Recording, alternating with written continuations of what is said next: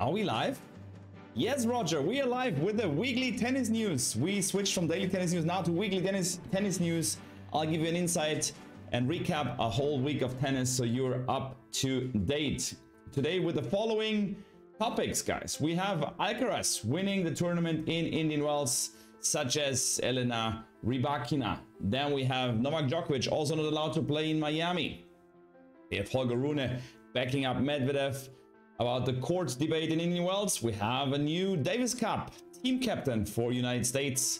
Then Muratoglu talking about the best server in the tennis world. We have Ray Opelka saying doubles? No, we don't need that. Get that doubles tournament off the calendar. Also with an example of, for example, Nori pulling out in Indian Wells in doubles. Then Rafa, big record comes to an end, 912 weeks in the top 10, now drops out for the first time ever and tries to come back in Monte Carlo. And last but not least, Iga with a new sponsor, guys, and that's what we're gonna talk about for a second. So we start with Alcaraz. Alcaraz back to world number 1, winning Indian Wells, beating Medvedev in straight sets. Very impressive run from Alcaraz. Then the same with the Rybakina. Impressive run. She kicked Iga Swiatek's butt.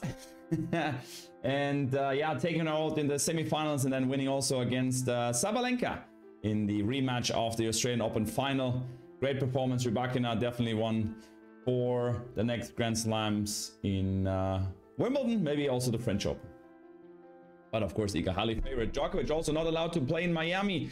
Not sure if he's able to play in the end of the year. Most likely they loosen up the COVID restrictions, but for now he's out of Miami. Then the next one, Holger Rune backing up Medvedev with the courts. He's also not happy about the court conditions in Indian Wells, saying it was so slow. You have to prepare for a clay court match if you go on that court in Indian Wells.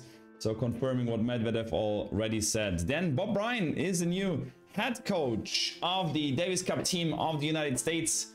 He is following the job from Marty Fish, who was the captain before.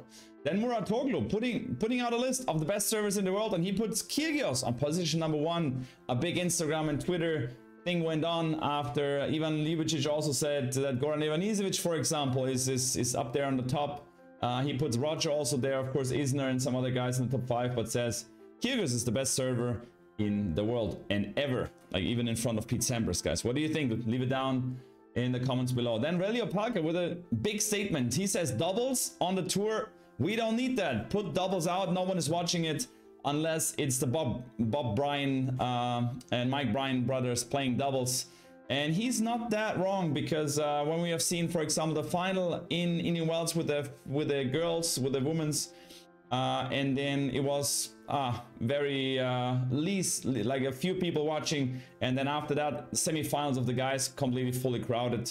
And coming also to Nori in Indian Wells, we had 8 teams in the quarterfinals in doubles. This is normal, but 3 of the teams, they went to the quarterfinals without playing a match, because such players as Nori or Wawrinka having a tough battle in singles and then pulling out in doubles, so that there's not even a big competition there.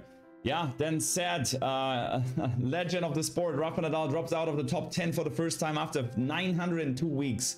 902 weeks. That time when Rafa went in the top 10, for example, Roger had 4 Grand Slams, or Alcaraz was 2 years old, or Djokovic was ranked 153. So it's a freaking long time. Big respect goes to Rafa. He's still injured. He tries to come back in Monte Carlo. That's what he's preparing to.